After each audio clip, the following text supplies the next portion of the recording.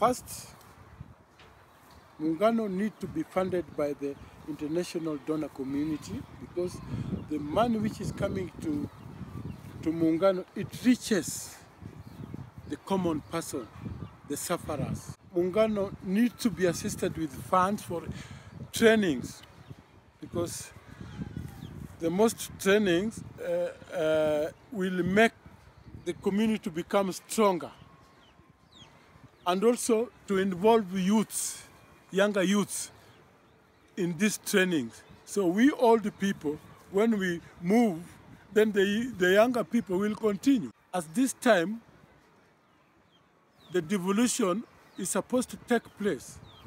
The devolved governments should work with Muungano Wanavijiji, because Muungano Wanavijiji is catering for the poorest people of all. If someone is chased away from forest, who had been squatting in the forest, where will that person go? Will that person will come to look for work in slum in Nairobi? Where can that person stay? The smallest people, they stay in slum areas. And then when that person comes here and you come to remove this structure, where will that person go? They should support Muungano's activities within the slum areas. Why not Muungano Wanavijiji and Akiba Mashinani Trust, who are catering for the poor people's rights and poor people's rights? 20 years to come, as I told you before, the Muungano Wanavijiji and Akiba Mashinani Trust, during the government budget, they should be given funds direct from the government during the budget, because this is institutions dealing with the poorest person on the land. We are seeing through the priorities the community had given. Some of the messages, we have seen them, they have reached, but they have not reached in a way that we can be served. We are seeing lights from the World Bank and Japanese government. But in future, we need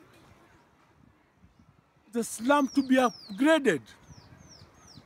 And the kind of upgrading we need, not the one like Kibera. It has not done well. We have done the Muungano has done experimental one. This one is called Kambiamoto in Oruma. That's the kind of slum upgrading we need, because Kambiamoto is the people's driven project, not government driven project.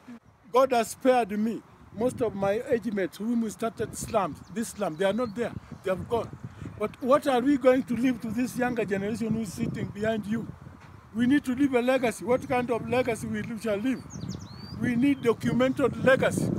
And the kind of documented legacy, if we don't tell the correct history, then the younger generation will not be able to tell the history how the slum started. We are not speaking only today for us. We are speaking for the generation and the generation who are supposed to come. Whatever perhaps we are saying today, it might be written in the book of history.